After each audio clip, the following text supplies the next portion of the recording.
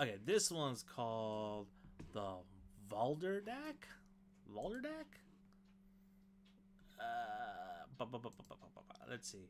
When Marquis d'Ory, when the Marquis d'Ory, a noble emissary of the King of France, is attacked and abandoned in a remote countryside, he finds refuge at an eerie, isolated manor.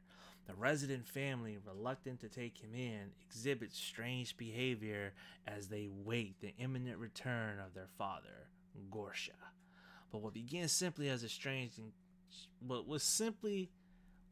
begins simply as strange, quickly devolves into a full-fledged nightmare when Gorcha returns, seemingly no longer himself. Adapted from the novella that predates Bram Stoker's Dracula by over half a century, the Vourdalak is an atmospheric, unexpected, seasonal experience that will leave you reeling and giddy in equal measure. Yeah, I'm trying to work on my ASMR.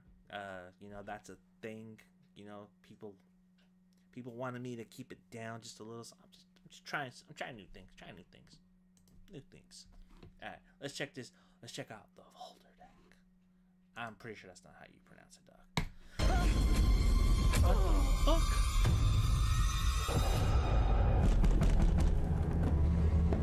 Ouvrez-moi, pour l'amour du ciel. J'ai été attaqué par des brigands. Nous n'ouvrons cette porte à personne. Empruntez le sentier vers l'ouest. Vous rencontrerez la demeure du vieux Gorcha. Que faites-vous? Et la danse. C'est ridicule. Why do motherfuckers always look pale as fuck when they're coming from France? I'm just curious. Like that Johnny Depp movie, that motherfucker looked pale as fuck. Did they put like a whole bunch of powder on their shit to make them look like they're dead whores? I'm just asking, cause man, they look dead. Arrêtez. Mes enfants, je pars. Attendez-moi 6 jours.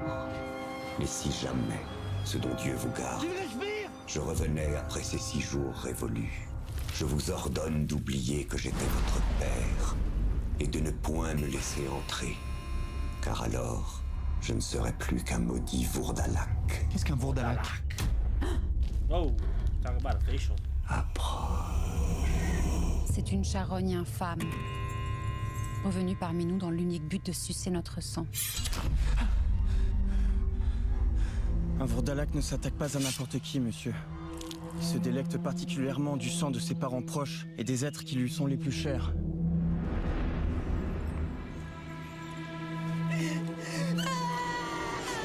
Tout allait bien ici avant votre arrivée.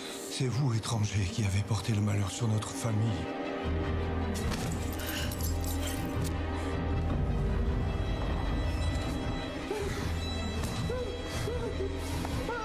Si un père n'est pas tout pour ses enfants,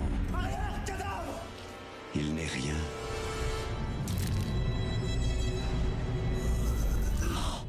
What the fuck? What is he supposed to be, like a vampire or like a fucking zombie or something?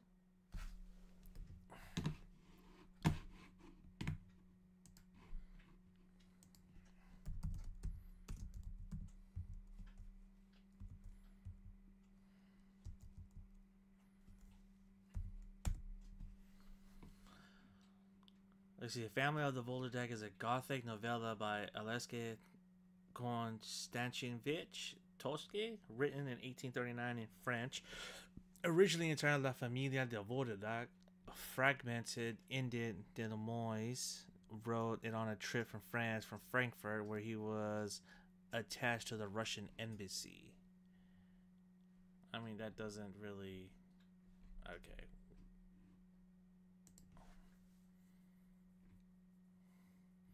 The word Vourdalak occurs first in Pushkin's early work, 19th century, taken up by Russian literary language, following Pushkin's and distortion of words referring to vampires. Okay, originally probably to werewolves. In Slavic and Balkan folklore,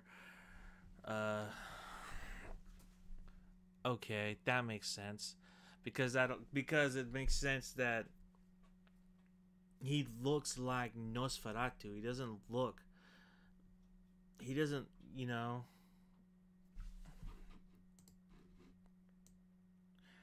This right here gave me really big Nosferatu Nosferatu vibes. Si un père n'est pas tout pour ses enfants, That right there. This il whole n'est rien. sequence right there, and that just reminded me of vampires. Il n'est rien. Like, he gonna bite that fucking kid's head off. Like, that's what's happening. Like, that's what's gonna happen. So it is a distortion of words referring to vampires.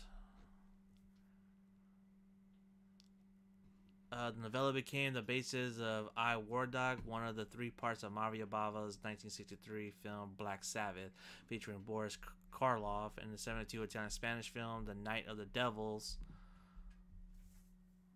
also based on Tolstoy's story. A glancing reference to the novella occurs in Guy Wilson's 2012 film Werewolf: The Beast Among Us, when the undead victim of a werewolf attack arises and is shot by the grandson by the great hunter, who exclaims, "I hate goddamn Vourdalaks." Okay. Why is there no 1080 or higher resolution? I would assume because they want to keep it look like it was shot on film. So you would want to have it like a 720 to make it to have this kind of look where it's all dull and it looks like natural. It looks like it was shot. It looks like a VCR tape, like a VHS tape.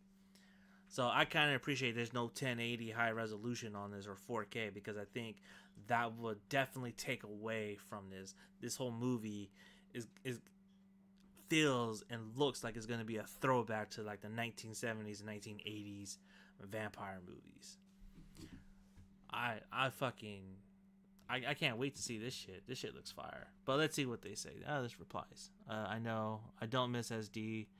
Yeah, literally old movie. This is a really old movie, and for some reason it's being re-advertised. I can't watch this trailer at such resolution. My monitor is 38 4K, so it looks bad on it. Is this an old movie? I think it was released. Yeah, I think it was like 2 years ago, but now they finally got distribution. But this looks fire. I can't wait. No release date.